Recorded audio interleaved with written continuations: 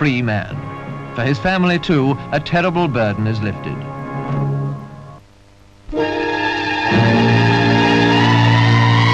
Meet the chimp who made history. His name's Ham, and his epic journey began at Cape Canaveral in Florida.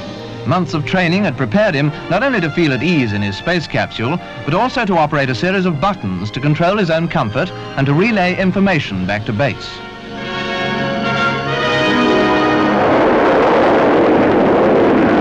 A Redstone rocket was used to carry him out of the Earth's atmosphere, and so the first stage begins. We might call it ham and exit. The best laid plans of mice, men and monkeys often go astray, and in this case the boosters carried the rocket further than they should. Here in diagram, the capsule separates.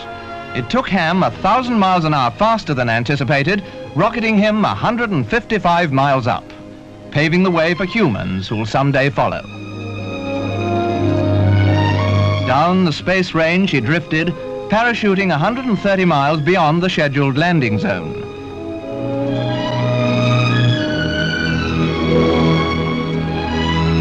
Consequently, he was in the Atlantic longer than expected. Rescue vessels rushed to the scene while a helicopter retrieved Ham's capsule, leaking slightly after impact. Our intrepid hero had done everything he should, performing his task perfectly. And the question everyone now asked in these exciting moments was how had he survived it? First reports were soon confirmed by the doctors. The astro-chimp seemed none the worse, except for a bruise on his nose. He just said, "Howdy, man. Like I said, man, this space travel sure sends you."